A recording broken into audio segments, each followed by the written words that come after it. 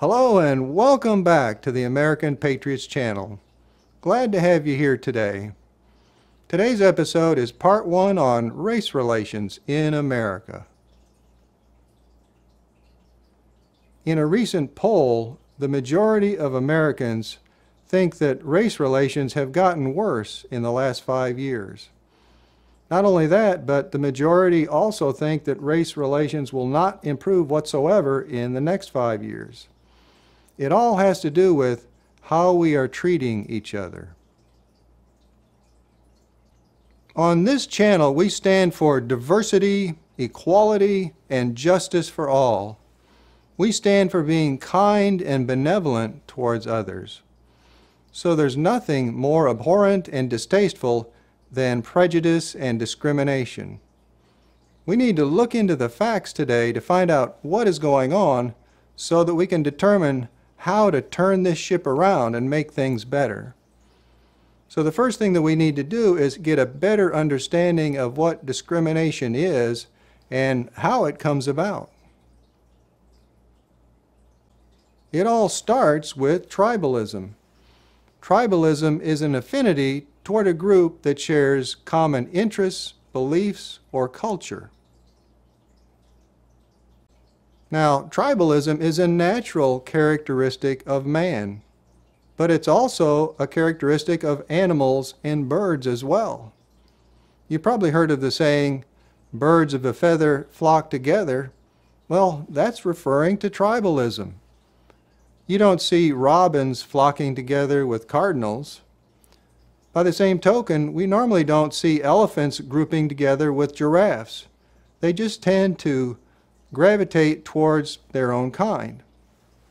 In man, it's characterized by a strong loyalty toward one's own group and a broad skepticism toward others. Now, this skepticism can lead to something else, though, which is prejudice. Prejudice is prejudging someone by forming a negative or adverse opinion of them without having sufficient grounds or knowledge. Now, all of us are prejudiced at one time or another. For example, we may judge someone simply based on their outer appearance. However, prejudice is unacceptable. So I'm going to draw a line on the page because prejudice is below the line, and below the line means unacceptable. On the other hand, tribalism is a natural characteristic of man, and it is an acceptable behavior.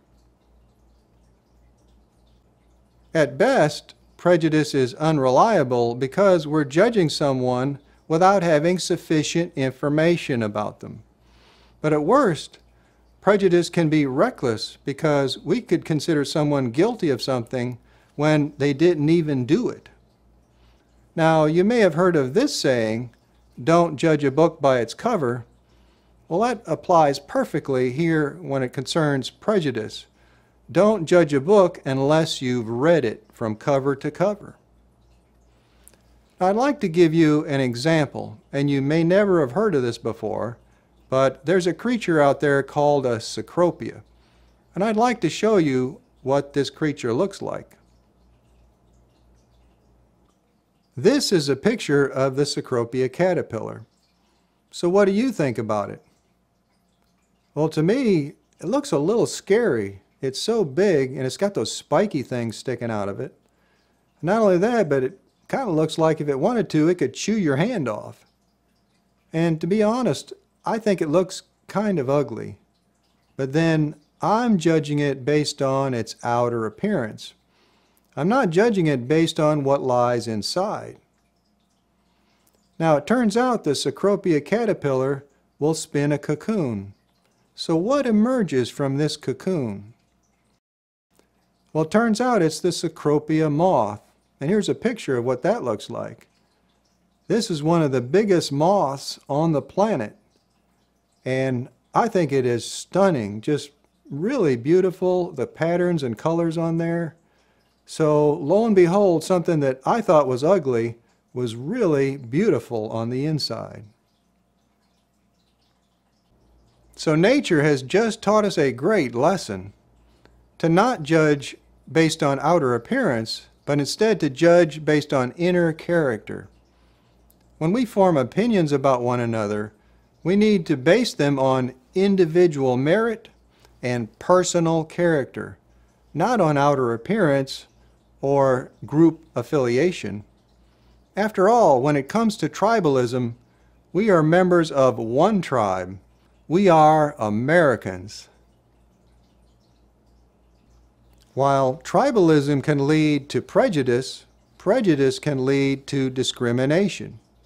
Prejudice is a thought process and discrimination is an action. It's where those negative opinions about someone lead to actions against them. Discrimination is the act of restricting from someone the opportunities and privileges that they deserve solely based on the group that they belong to instead of based on their own individual merit. Although discrimination still occurs today, thankfully, it is illegal in many of its forms. For example, Title VII of the Civil Rights Act of 1964, along with other laws, makes it illegal to discriminate against someone based on their age, their race, their color, religion, sexual orientation, parental status, national origin, or pregnancy. However, since prejudice leads to discrimination, this is the most important point of this video today. Prejudice is at the heart of discrimination.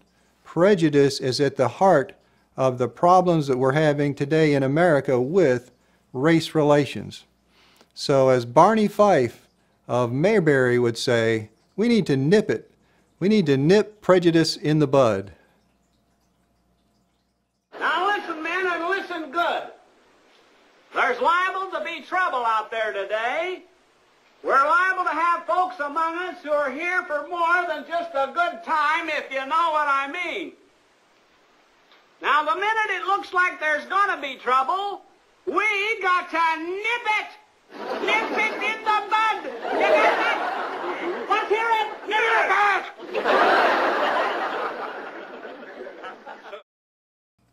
That old Barney, he sure knows how to tell it like it is.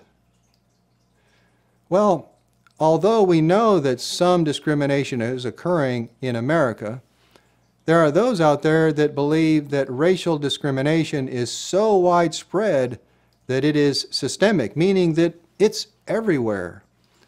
And the media often promotes that narrative. Now, is that true or is it not true? Well, I'd like to use the scientific method in order to answer that question. So what we need first is a hypothesis, which is a tentative assumption. And then we'll need to test that assumption to see if it's true or not true. I'd like to use money because money is really easy to measure, so it's a great yardstick to determine if there's discrimination going on or not. What we can do is we can look at the various races in terms of their income levels and their poverty levels. Now, if any of the races seem to be disadvantaged, we can assume then that that is due to discrimination, and then we can go on and test that assumption to see if it's true. So let's look at the various races in terms of income levels and poverty levels and see where they fall. All right, so let's start by looking at the median household income of the four major racial groups in America today. Groups A, B, C, and D. Now you might wonder, why did I use A, B, C, and D and not identify which group is which? Well, the reason is we're trying to avoid prejudice. So for example, Group A has a higher income than the other three. Now we could assume that a member of that group also has a high income, but in reality, that might be far from the truth. So it's better to keep them anonymous, and that way we won't make such assumptions. So now if we look at the actual numbers there, sure, Group A has the highest income, followed by Group D, and then B down to $56,000, and Group C has the lowest income. So right away it's starting to look like groups B and C may be experiencing racial discrimination because their incomes are lower on average than the other two groups. Well, let's move on now and look at the poverty rates of the four groups. Groups A and D, there again, seem to be doing pretty well. Their poverty rate is around 9%. But then Group B is much higher, and Group C is even higher still. So here's our assumption then. Groups B and C are experiencing racial discrimination in the form of economic inequality. Opportunities that the other groups are having are being withheld from groups B and C. Now remember though, that's a hypothesis, and we're going to be wanting to test that to see if it's true or not true. Well, that's all for part 1 today. Next time we will test this hypothesis to see if it's true.